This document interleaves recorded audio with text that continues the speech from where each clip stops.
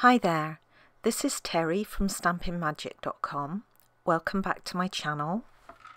Today's project is this beautiful handkerchief fold card, sometimes called a napkin fold card. When this card is closed, it measures 6 inches square, but it opens out into a full 12-inch by 12-inch sheet. I've decorated it with some of our Nature's Poem Designer Series papers, and I've also used the Rooted in Nature stamp set. If you would like to make a box to hold this card, there'll be a link at the top of the screen to a video I made previously showing you how to do this. I'm starting with a sheet of 12-inch by 12-inch Tranquil Tide cardstock. Now, before you do begin, just check that your cardstock measures exactly 12-inch. If it's out even just slightly, then this will do funny things when you come to fold your card. Now I'm scoring this on 2 sides at 3 inches and at 9 inches. Now I need to do some diagonal scoring, and I'm going to use my diagonal plate for this. Now sadly this is retired from Stampin' Up, but bear with me, I'm going to also show you a couple of different ways that you can do this. Using the diagonal plate is by far the quickest and simplest way to do your diagonal scoring. So insert the plate into your Simply Scored tool, and then we're going to score at 6 inches and 9 inches. The 6-inch score will go through the point where your existing score lines already cross. And then your 9-inch score will dissect the square that's already been created on the corner. Okay, so again, 6-inch score and 9-inch score. So you do that on all 4 sides if you have the diagonal plate. If you haven't got the diagonal plate, then you will need to mark along each edge at the 6-inch mark. Now there's several ways that you can score between these lines. First off, you can use a ruler with an embossing stylus or bone folder, or you can use your Simply Scored board if you have one. I've put a permanent marker down one of the tracks, and all I'm doing here is aligning those 2 marks that I've made on the 6-inch point and placing those on the track that I've marked, and then I just score between them. You also want to make the 9-inch score, and this is already marked on the corner, so you'll score from the top left of the square to the bottom right. So you align those points on that same track, top and bottom, and then just place your score. You can also use your trimmer to do your diagonal scoring, and this time I'm just going to align the 6-inch marks that I've made on my cardstock with the center of the cutting track on the trimmer, and then I can use my scoring blade to score between them. The same for the 9-inch score, so I'm aligning the top and bottom points from that square onto the track, and then this time I'm using my stylus to score between them. I find it useful to mark the center point on my cardstock. This just helps when I start doing the folding. Now, because you've got the 6-inch point marked on the edge of your cardstock, you can just put a ruler between those marks and mark the 6-inch point. You can rotate your cardstock and repeat just to double check that you've got the right point. Now firstly, I'm going to score on all of the 6-inch score lines that we made, and I'm going to fold the point in towards the center, and that point should line up with the pencil mark that you placed in the center of the cardstock. So reinforce all the folds using your bone folder. Open up your card and then turn it over so the pencil dot is on the underside, and then fold on all the 3-inch score lines around the edges. These are the straight score lines, not the diagonals. Reinforce them with your bone folder. Open your card back out so it's square in front of you, and then grab the center point on each edge and fold it inwards. Your card should now have 4 small squares on top of it. Go round all the edges and reinforce the folds with your bone folder. Next, we're going to do some diagonal folds. So for each square in turn, grab the point and fold it back on the score line. Again, reinforce with your bone folder.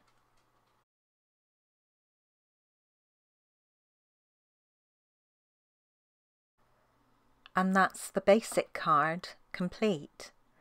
Check that it opens and closes cleanly without catching.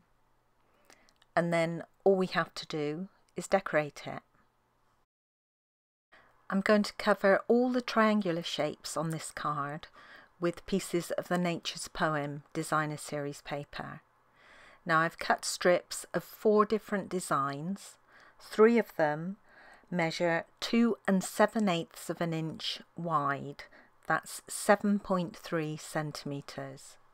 And from these strips I'll cut squares. The first 2 designs I need 2 squares, so that's 2 7/8 inch squares of the Designer Series paper, and I'll place those in the corners of the card. Now some of the designs have a pattern orientation, so you need to pay attention to that when you cut the squares into triangles. The wood grain effect paper, I need 4 squares, so that's 4 squares at 2 7/8 of an inch each. And again, this has a design orientation on it, so I'll need to be aware of that when I cut my triangular pieces. For the 4 larger pieces around the centre of the card, my strip measures 4 1/8 of an inch wide. That's 10.5 centimeters. And again, I need to cut 2 squares for this. For the designs with no pattern orientation, you can just cut them into triangular shapes. It doesn't matter which way you cut them. For the other papers that have a one-way design, you do need to be careful how you cut these. Now the wood grain is going to go on all the inner corners, okay, and I want to cut them so when I'm looking at my card the design is all going in the same direction. If you don't take care how you cut them, these could be going every which way. So I want the design going from top to bottom. Okay, so to cut these into triangles, you need to place them onto your card and then follow the line of the card underneath. So you can see the top 2 pieces, the top left will be cut from top left to bottom right, and the top right will be cut from top right to bottom left. I really hope that makes sense. It's going to be the same for the stripe design as well. I want all the stripes going down my card. I want them going in the same direction. So before you cut your triangle, just place it on your card just to double check the direction you need to make that cut. Before I glue all the triangular pieces into place, I want to sponge the edges, and I'm going to use soft suede ink for this. And I have a piece of one of our Stampin' sponges just to flick across all the edges just to add a little ink. I decided to position the pieces that didn't have a one-way design first. So I'm going to start with the larger triangles that go around the centre of the card and just add glue and then position them into place.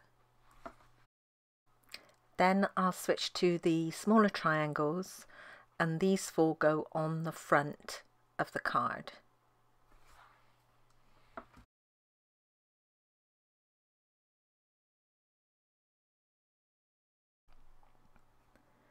And then I'm going to move on to the striped design, and I'm just making sure that the stripes go all in the same direction.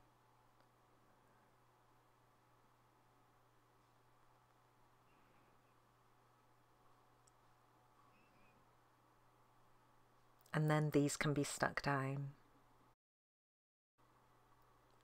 And then finally there's the wood grain effect.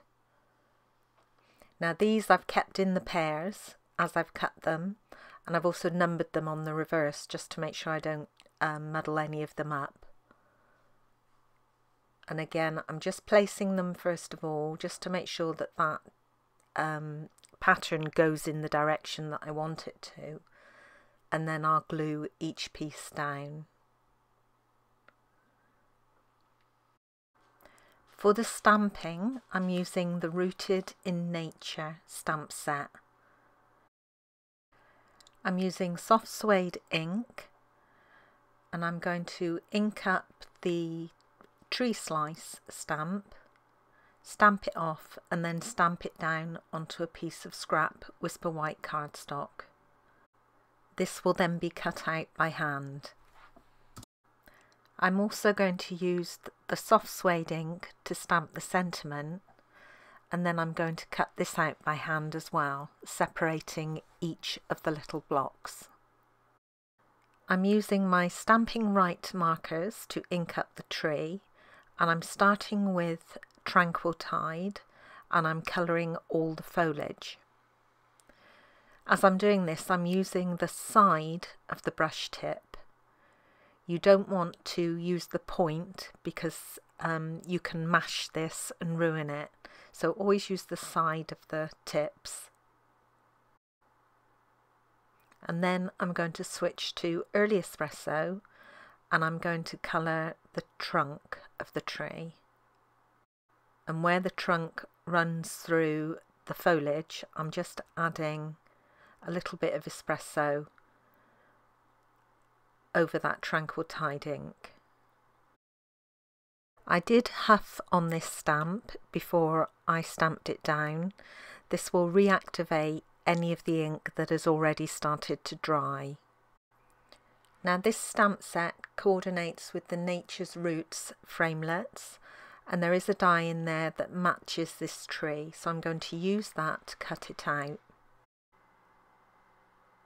And then I have the Stitched Seasons framelit dies, and I'm going to use the largest of them to cut out 2 Tranquil Tide mats. I also used the same die to cut out some of the Designer Series paper, but I didn't actually use this in the end. Then I'm going to use the middle size of those dies, and I'm going to cut a white mat. And then I'll run that through the Big Shot with the Subtles embossing folder. To make the belly band for the card, I have a strip of A4 cardstock that is 8.5 centimeters wide. Now this could be a strip from your 8.5 by 11 cardstock, or it could be a strip from a 12-inch sheet. It doesn't matter. It just needs to be 8.5 centimeters wide, which is 3 3/8 of an inch. The paper is 12 inches long, and it's 8 centimeters wide, which is 3 1/8 of an inch. So you want to add glue and layer these together so you have a small border of Tranquil Tide at the top and the bottom. Now my A4 length cardstock is shorter than the 12-inch, so there will be a little bit of excess to cut off. Now this needs to be scored at 2 3/4 of an inch and 2 7/8 of an inch, and also 9 inches and 9 1/8 of an inch. Then you want to fold on each of those 4 score lines. This is a little tricky because they're so close together, each pair, but just take your time, make sure they're straight and reinforce them with your bone folder.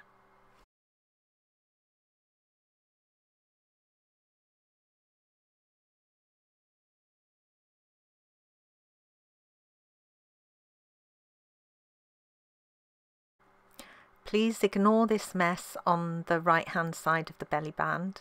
I've already stuck this down once, but unfortunately I didn't have the camera on, so I've had to pull it apart and I'm going to do it again.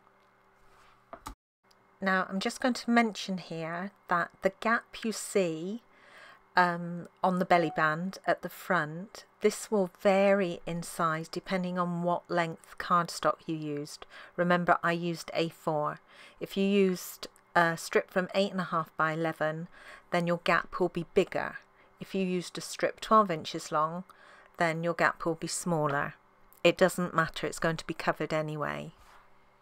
Now I have one of the Tranquil Tide mats that we cut earlier, and I've drawn a line, a pencil line, on the reverse down the centre of this, and I just used my grid paper to determine where that centre line was. Now I'm going to position this onto my card, trying to get it as central as possible. So I'm lining up the points and I'm lining up that pencil line. And then I can close my belly band. Now the width of the belly band is the same as the distance between these 2 points on that mat. And so I want to line up the belly band with those points to make sure it's centered every which way. Okay, I'm just checking to make sure that the points on that mat haven't moved and that the top and the bottom edges of the belly band are aligned. Once I'm happy with everything, then I'm going to hold those 2 ends in place, and I'm just going to use a pencil and draw around each end, and then I'll know where to place my glue. So I'm just going to work on one side at a time and position that before moving on to the other. So again, I'm just lining up my pencil line and my point, and then I'll close my belly band onto the glue and just hold in place for a few seconds. And then I can add glue to the other side.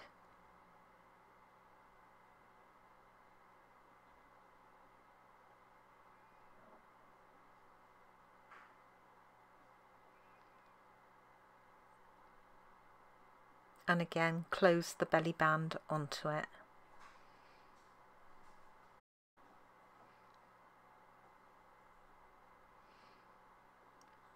Now you want to give that a minute or 2 to dry before trying to remove the belly band. Make sure it's firmly stuck down. Now, because I chose not to use the mat I cut from Designer Series paper, I did run the remaining Tranquil Tide mat through the Big Shot with the Subtles folder, and I also did the same with the tree slice that I stamped and hand cut. So now the white layer can be glued onto the Tranquil Tide mat. I've added glue to the tree slice, and that can then be positioned over the white mat. I've also added dimensionals to the reverse of my tree. The Nature's Poem product suite also includes some twine. Now this comes in a pack of 4 different colours, and I've cut a length of the crumb cake one, approximately 32 centimetres, which is about 12.5 inches. And I'm just going to wrap this around the mat. And I'm securing this on the reverse with some of our tear and tape adhesive.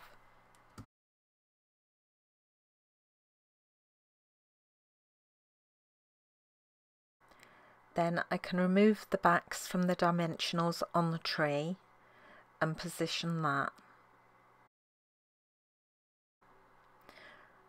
I trimmed off the excess twine and then secured the twine with a little more tear and tape over the top of it.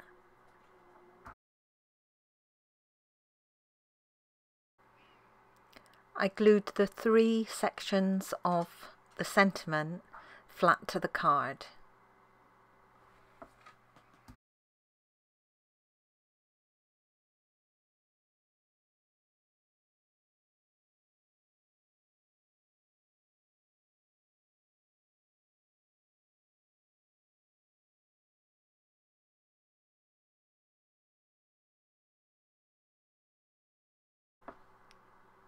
And then all we need to do is remove the backing from the tear and tape, add some more glue all over the back of the panel, and then position that onto the front of the belly band.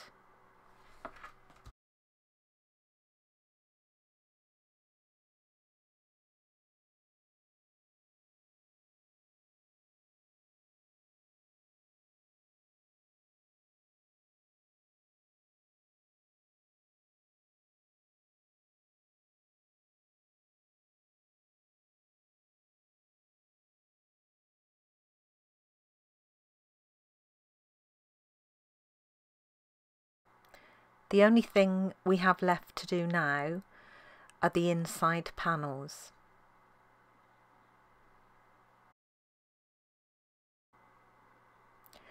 Now I have 3 squares of cardstock. The soft suede one is 5 7/8 of an inch square, which is 14.9 centimetres. The tranquil tide one is 5 3/4 inches square, or 14.5 centimetres.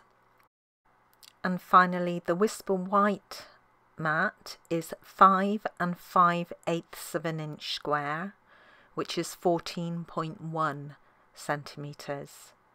Now you need to layer all these together.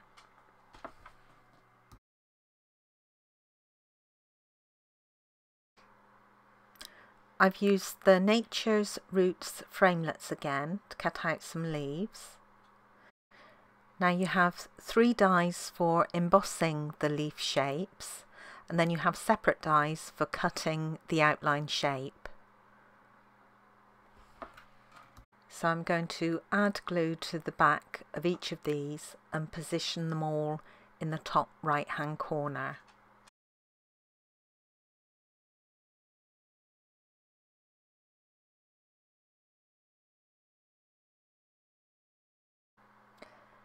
Then I've used another piece of the Nature's twine and I've just put a knot in it.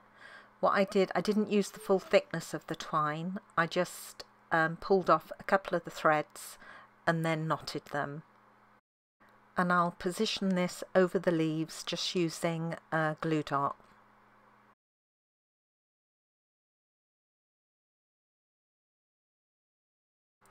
I've stamped and cut out another tree exactly as I did before, and this I'm going to glue flat to the panel.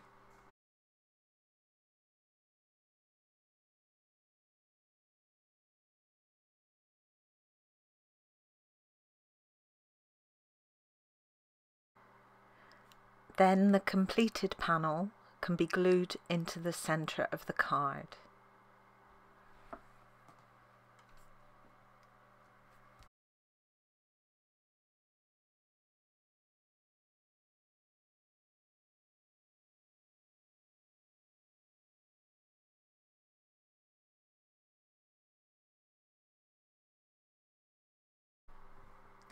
And then we're done. Our card is finished. You can find all the measurements you need to create this project on my corresponding blog post on my blog, and there'll be a direct link to this in the description below.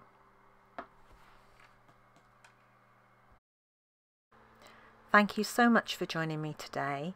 I hope you enjoyed this project.